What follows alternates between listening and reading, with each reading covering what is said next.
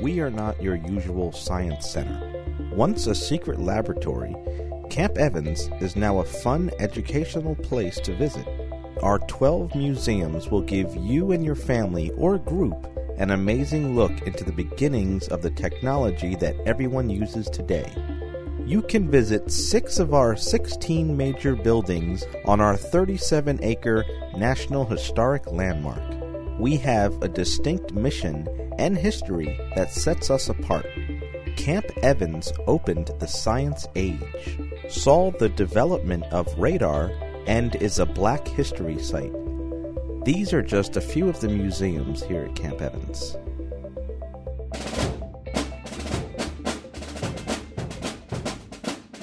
We are the Military Technology Museum of New Jersey. We're a nonprofit 501c3 that works primarily through volunteers and donations, and we're here to try and educate the public with regards to how military technology filters into our daily lives that we're not even aware of, and the reverse also is how civilian technology then goes back to the military. It's very symbiotic.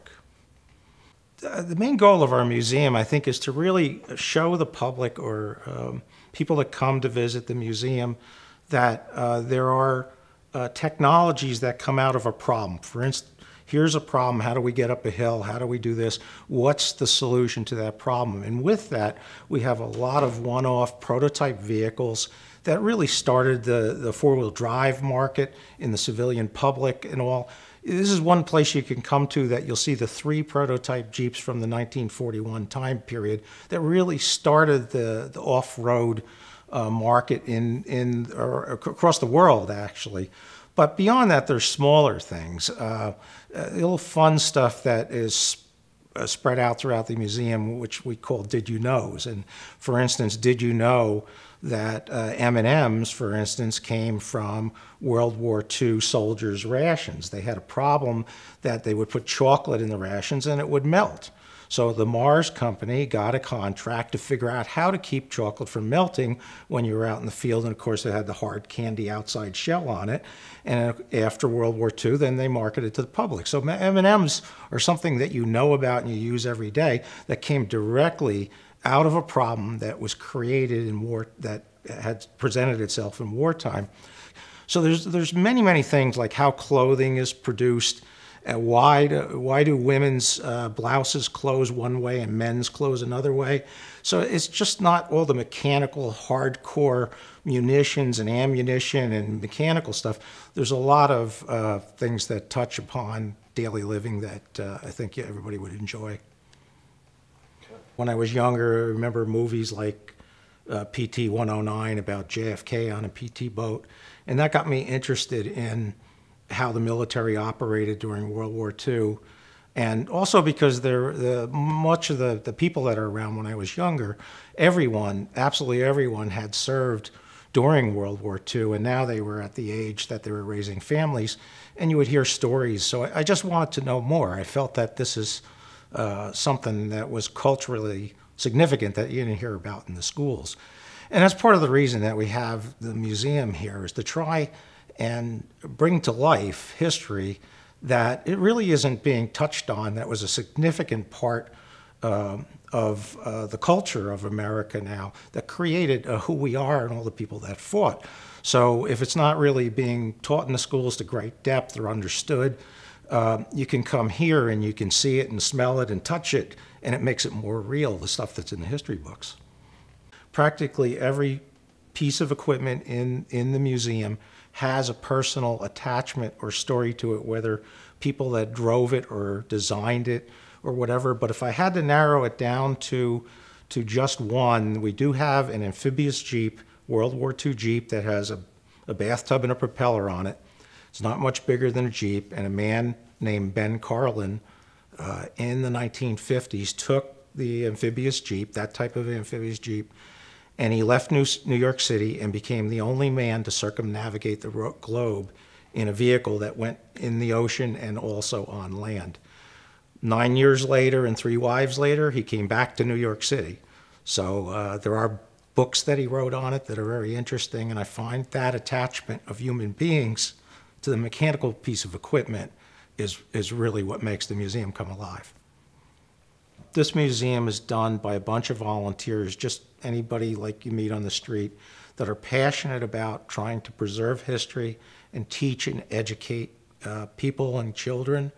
And we do it on a shoestring. We do it through a lot of volunteer labor. And we really, really, truly depend on donations from local businesses or people to operate. We even put in our own money to go to do this. And we feel if we're bringing something the quality of things that you're not going to even see in the Smithsonian to a local area like this, that it's something that we think the public will really enjoy.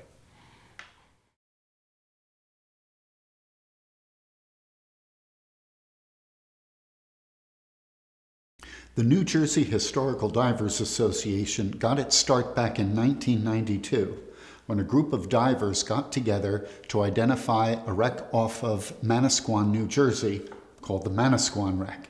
But it was also called the Rickle Wreck, the Hardware Wreck, because any of the artifacts that you brought up off of it, you could find in a hardware store. When we did a comparative analysis of all these artifacts that came up, we were able to find out that they all had about a 3-year period of time when they were all in common, when they were all available on the market. And that was around 1820 to 1824.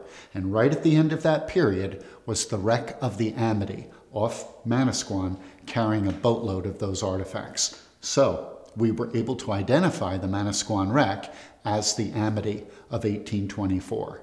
And since then, we decided to apply this technique of research to about 14 other shipwreck sites around New Jersey off our coast.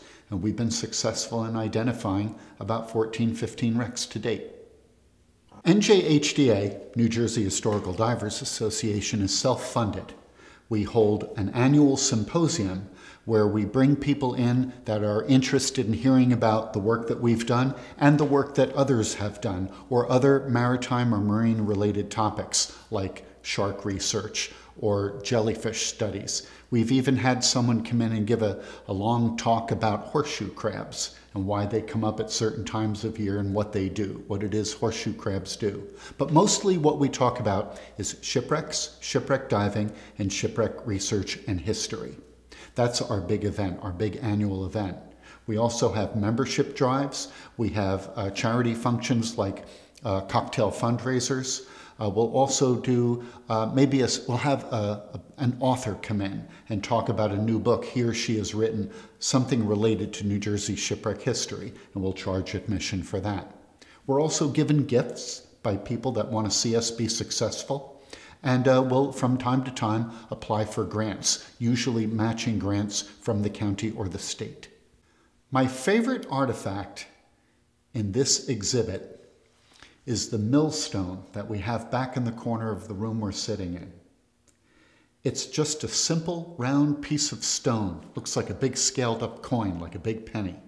But what I think is fascinating about that artifact is that it actually has tool marks, chisel marks, from where the stone cutter actually fashioned the stone. You're looking at the very thumbprint of the manufacturer back in the 1850s. And I think that's fascinating. That stone, I mean, it's stone. What could really affect it, right? You're looking at it pretty much the way it looked 150 years ago, maybe even more than that. The mission of the New Jersey Historical Divers Association is to preserve New Jersey maritime and shipwreck history. And we do that through a variety of means. One, we identify shipwrecks and we share that with the public, our findings. We also are able to publish what we find, our findings, and we archive them throughout the region. We have our journal, our annual publication, which discusses our research results, available from Maine to Virginia. I think the thing that we want people to come away with when they visit the New Jersey Shipwreck Museum here at InfoAge is what it must have been like. What was it like to actually be on a ship when it was wrecking? Is the person next to you going to live, or are they going to die? Are they going to be the one that saves you, or are you going to save them? Shipwrecks can be terrible incidences, terrible experiences to have to live through, but people do live through them. And it's the story that they tell that is the true drama that makes history come alive.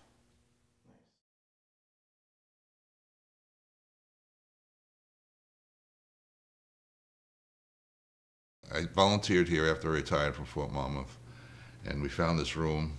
I was originally with the EW people, I still am, which is up the hall. And I had this collection of items at home, and I wanted to put them out where people could see them, and so that's how it started. Main goal is to depict World War II, tell people about what happened, show them the equipment. That's why we mix the artifacts with the items, and talk to them about the battles and how it progressed and what actually happened during the war. And the audience is everybody, and from little kids to older folks. The values of history, historical knowledge of what happened, because everything is predicated on what happened, in particular what happened in World War II. Everything that we are involved in up until this point probably had its start during that war. We have 3 more rooms we're populating with artifacts and dioramas. In particular, we have a wedding dress that was made out of a parachute from a bomber, somebody in a B-17, and he got his wife, she married him in that wedding dress, and her granddaughter also used the wedding dress, married a Vietnam vet. As part of the artifacts we have in here, we have 4 original posters from World War II. One about Pearl Harbor, and the other 2 about different entities or battles in the war.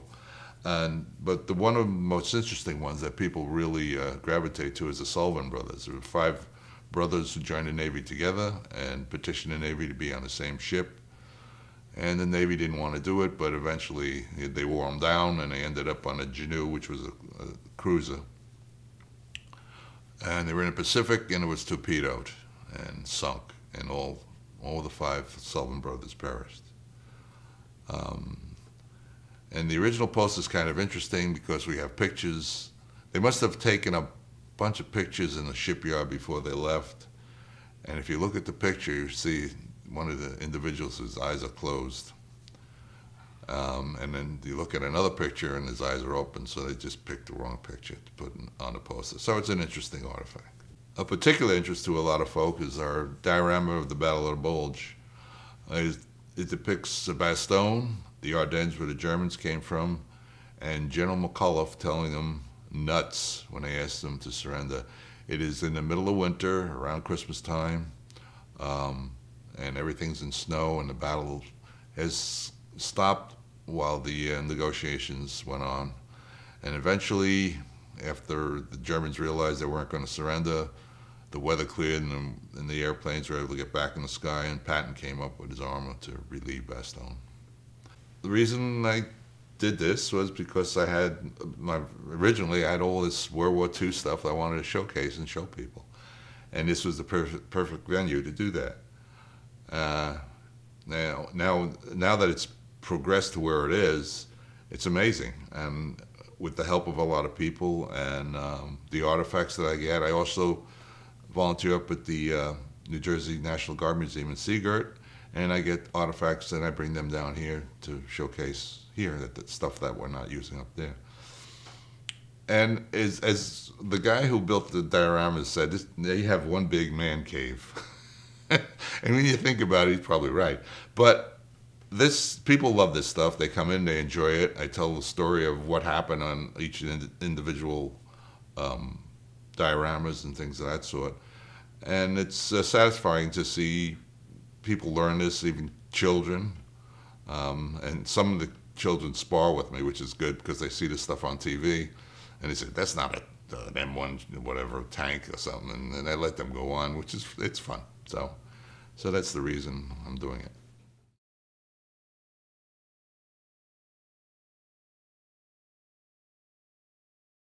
Okay, the EW display started a number of years ago in conjunction with a specific organization, the AOC Garden State Chapter.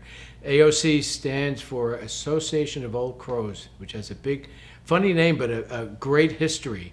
and historically started in World War II on bombers that were outfitted with intercept equipment that ultimately used to jam German and Japanese enemy communications, radars, and navigational aids. This was very, very important to reduce the number of casualties of the bombing forces at the time. After the war, what happened was Strategic Air Command pilots decided to form a professional organization, and they established it, and this is a wonderful thing, at McGuire Air Force Base here in New Jersey, the AOC. It is now a worldwide organization with 167 chapters around the world, and engineers and technical people are there. So that's how it started. I'm a member of that organization. I have been while I worked at Fort Monmouth and Camp Evans as a civilian engineer, and decided that because of the classification, there were a lot of stories that needed to be told that people didn't know about it. Since things were downgraded, we could now tell the story there. And in order to preserve that history of what went on here at Camp Evans and ultimately at Fort Monmouth, we decided to open this display. We talk about EW, which stands for electronic warfare. It's now a significant part of the defense budget, but in the years past, funding went in waves, up and down, and depending on what the political situation was and how the United States felt.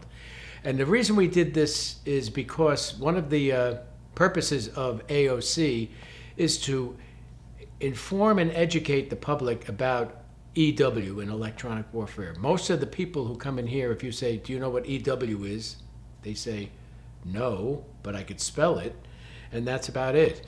And a lot of people have never heard of AOC. I remember there was an article in the New York Times about, in this country there are 2,200 associations, some of them very esoteric, such as the AOC, which stands for Association of Old Crows. So we wanted to get that message out because throughout history, since the beginning of the AOC in 1960s, a lot of lives have been saved because of the equipment that have been developed under the Defense Department budget.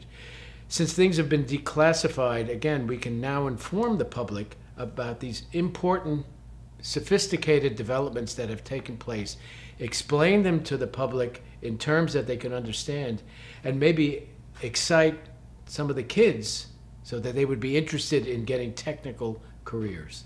My favorite piece is right behind me here. It looks like a beautiful disco ball, but what it is the ALQ-144 infrared jammer.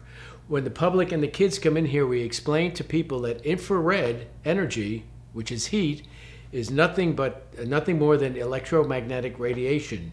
Okay. Now, electromagnetic radiation, we tell everybody, is the same, but the wavelengths and the frequencies differ. So, communications, radars, navigational aids, heat, it's all electromagnetic radiation. And the work that was done here at Camp Evans and at Fort Monmouth was all related to various aspects of that. This particular piece is very, very important because on a chart behind it is a very, very specific threat to low-flying aircraft called shoulder-fired heat-seeking missiles.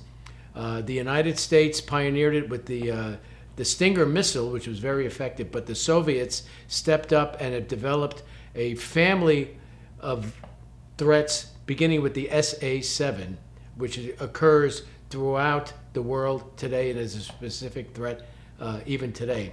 So we explain to people what the threat is. We have a video of current events that take place in Syria where SA-7 shoulder-fired heat-seeking missiles are used and demonstrated.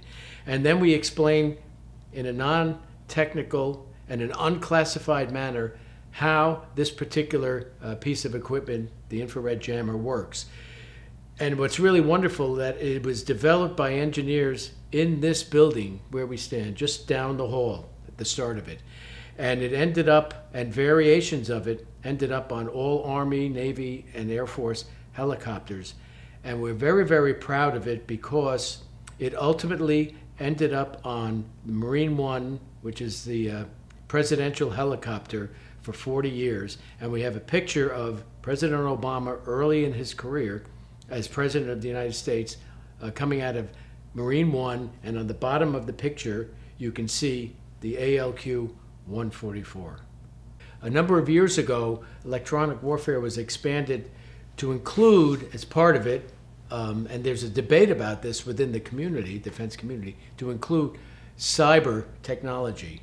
The Defense Department recognized the specific threat of cyber a long time ago and started to include it in the area of electronic warfare, which was responsible for electromagnetic spectrum operations, okay, control of the spectrum from a military perspective, and to deny the enemy control of the spectrum, and to protect our own systems from the enemy attacking us electronically.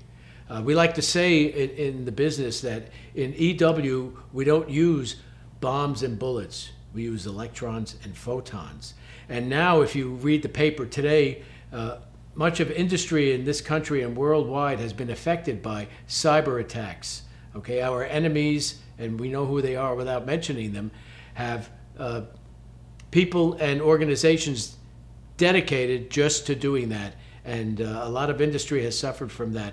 Our military systems are greatly protected because in the area of electronic warfare, Defense Department recognized that potential threat a while back and has been protecting our systems since then.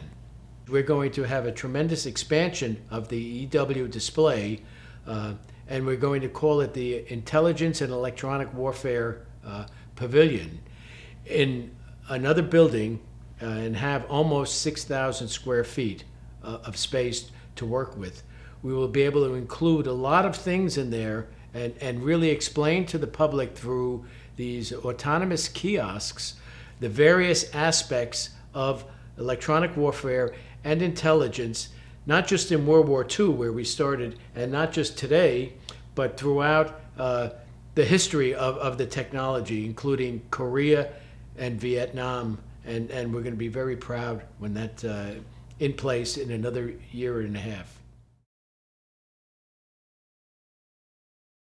CBOT started 12 years ago inside the hotel in one of the largest rooms we have, with 5 dump trucks full of sand and an old pirate ship.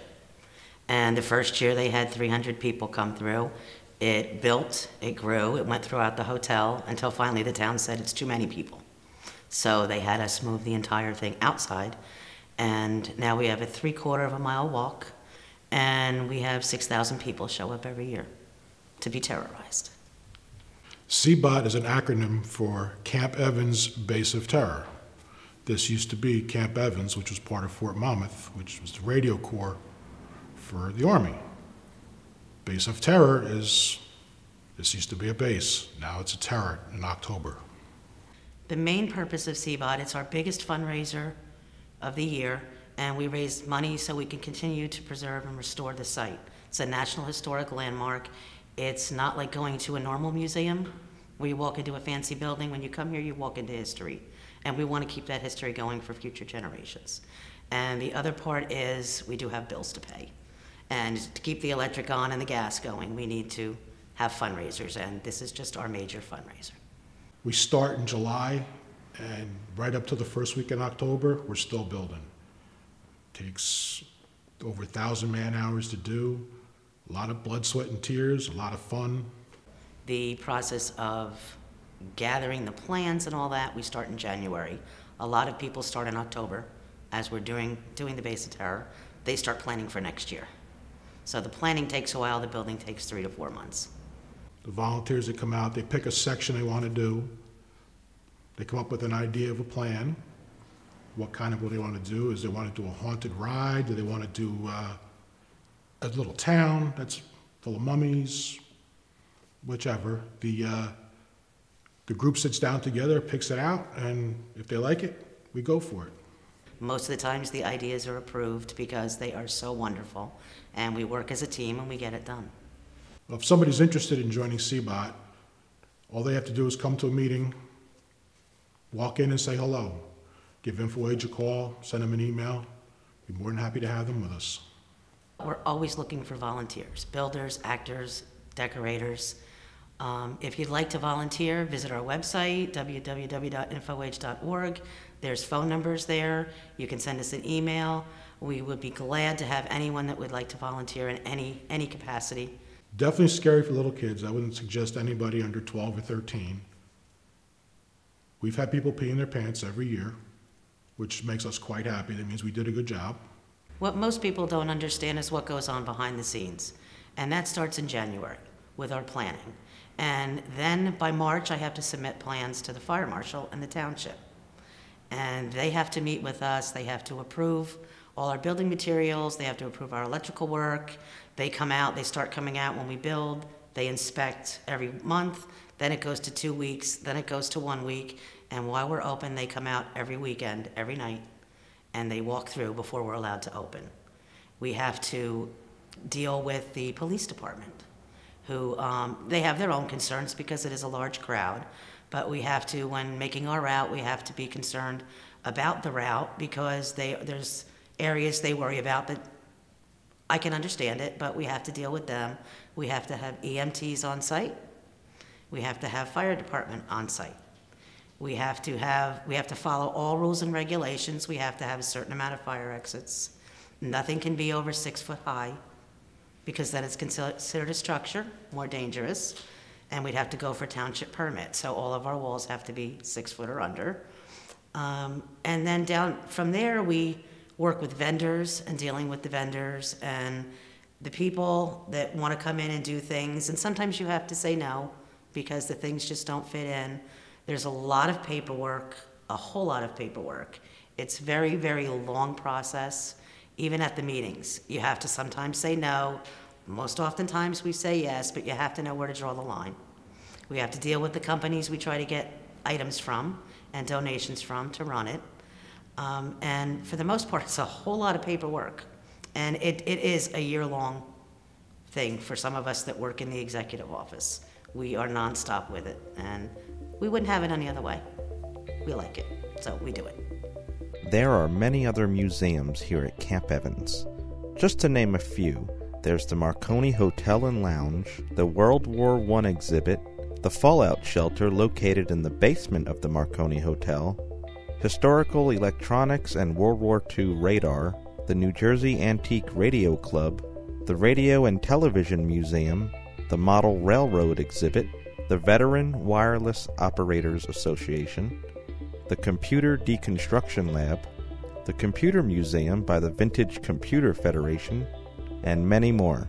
This is just a fraction of the things you will see here at InfoAge located at Camp Evans, so plan your visit today. Open Wednesdays, Saturdays, and Sundays, 1 to 5 p.m. General admission is $5 per person. Group tours are available. InfoAge at Camp Evans, 2201 Marconi Road, Wall Township, New Jersey, 732-280-3000. Visit our website at infoage.org.